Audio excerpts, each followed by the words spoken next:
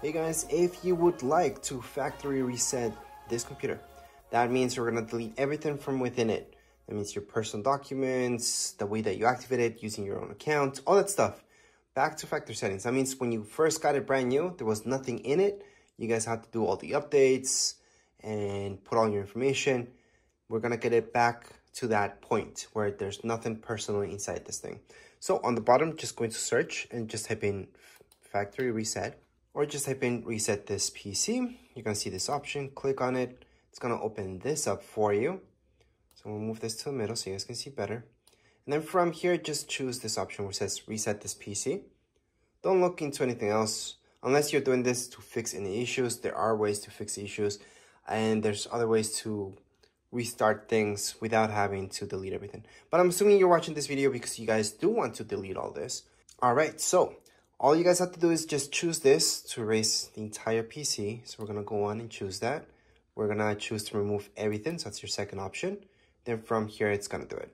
So right now, what you guys want to do, for most of you, is a cloud download. This will just install everything, well, not everything, Windows from the internet, or you can reinstall Windows from this device.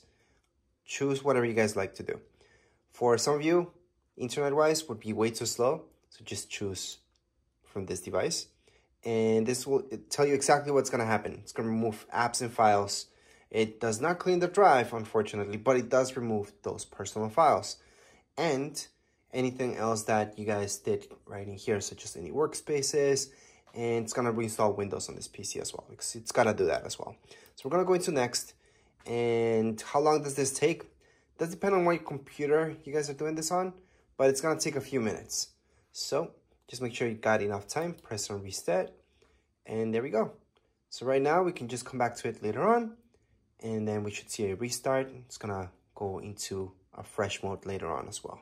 So after just a bit, you should see a screen like so, just applying some updates. Just after a bit, you should see something like so.